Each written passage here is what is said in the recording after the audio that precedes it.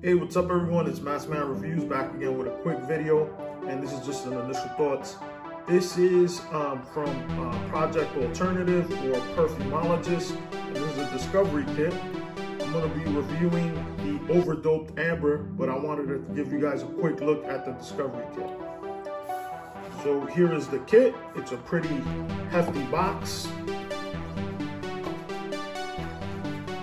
When we open this up, you get all these different scents that are in here. You have two from the Alexa series, Alexa and Alexa Concentrate. Those are Ventus Interpretation. You have Instant 668, which I believe is an Instant Crush. Nocturnal Oud, pretty self-explanatory there. Rouge 666, which is a Baccarat Rouge, another one that is kind of similar. Balarang Bali, I'm not sure what that is. I think that is an original interpretation or an original scent from the Perfumologist. Overdoped Amber, I believe is a Roja Amber interpretation.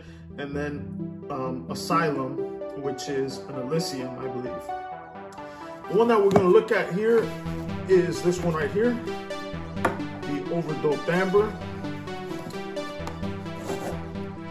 And again, the actual sample is pretty generous for a sample pack. I believe it's about looks like a 10 mil, but it could be 5. I think it's 10 mil. In regards to the notes, what you get here is at the top bergamot and pepper. In the mid, you get amber, incense, labdanum, and then at the base you get sandalwood, agarwood, and patchouli. This is a beastly scent, something that's going to last super long. In regards to what I get from this, I get that incense and amber. And the incense is a sweet incense. It's not like overly smoky.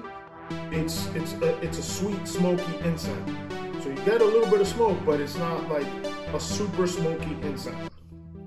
The amber is really what's super prominent in this, and it gives it a bit of sweetness. The sweetness is not cloying at all, but it does lean towards the gourmand end of the spectrum. Bergamot, pepper are not really don't play a big factor in this, so that opening with the bergamot and pepper kind of fades away right away. But that sandalwood also plays a very important role.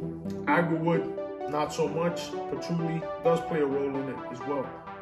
So basically what you're going to get is a simple note breakdown, which creates this beastly scent.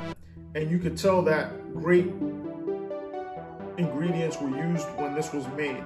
So the ingredients they didn't skimp out on the ingredients, because it first of all, it lasts long. The smell is incredible. And really, if you like amber, if you like smoky scents, this is gonna be the one for you. All right, people, that's pretty much it. Nothing more to say about this one. This is just an initial thoughts. I would encourage you to try this. This is something that I know you're gonna like. If you like beastly scents, this one is for you. All right, people, take care of yourselves. Peace and blessings, and I'll talk to you on the next one later.